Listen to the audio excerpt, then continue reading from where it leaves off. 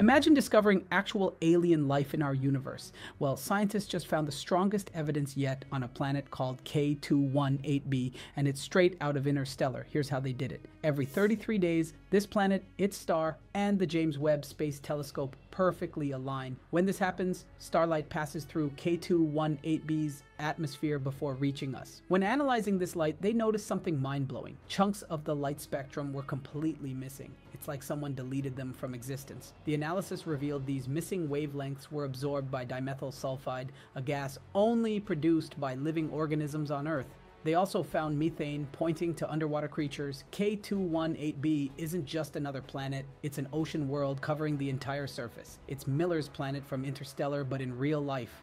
With advancements in AI technology, this detection process is just going to get faster and more precise, helping us discover even more potential life-bearing planets.